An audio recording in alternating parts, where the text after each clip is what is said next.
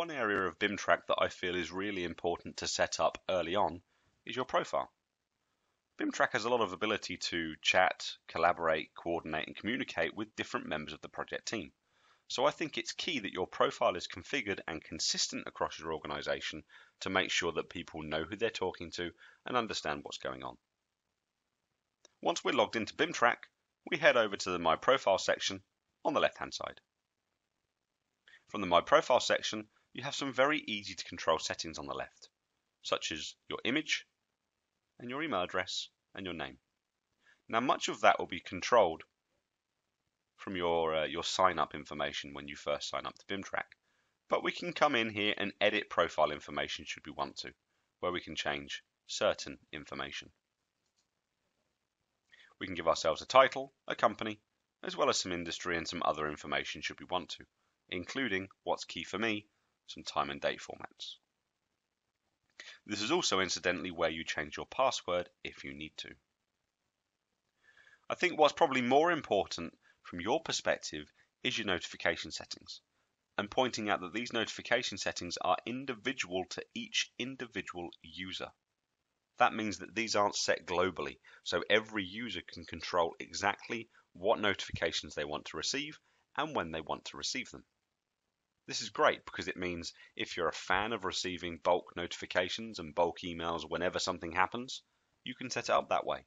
If you'd rather have a snapshot daily or whatever it might be, you can set it up that way. Really easy to do. For example, if you get added or removed from a project, do you want to be emailed immediately? Or do you want to be given a daily snapshot, a weekly snapshot, or nothing at all in your inbox? I've said that if I'm added or removed from a project, I kind of want to know straight away. So let me know. Either way, we have an email notification and a web notification. Your web notification will come through on this little alarm bell at the top of the screen. And obviously your email will come through to your inbox with the email address against your profile. We can define everything from being assigned to an issue. You could get several issues throughout the day. We don't want to get an email on every single issue assignment. So we say that we want to get a daily snapshot. The same for a notification. The same for if an issue is updated. So on and so forth. We can literally come in here and choose exactly when we do or do not want to receive notifications on something happening, which is really, really useful. Including specifically when you're the author of an issue, you might want to get an immediate update. Whereas if you're on the notification list for an issue, you might only want to get a daily snapshot. It really depends on your personal preference. Towards the bottom of the settings area, you have some more alert information. So we can set due dates, we can set request dates, so on and so forth.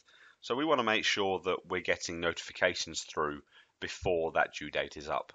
And we can come in and choose exactly how we want to be reminded, both via email and on the web, whether you're the author of an issue, whether you're assigned, or whether you're on the notification lists. Absolutely, if you want to, you can turn all notifications off, but we do recommend that you keep them on and choose your own custom settings. Right at the bottom of the profile, you do have some masking preferences, so if you do not want to receive masking information from BIMtrack, then absolutely you can go and customize those settings. In my mind, the first thing you should do once you're signed up for BIMtrack is head onto your profile, get your profile set up correctly, and make sure your notification settings are the way that you want them to be. At any time you can come in and change them, but it makes sense to do them at the start.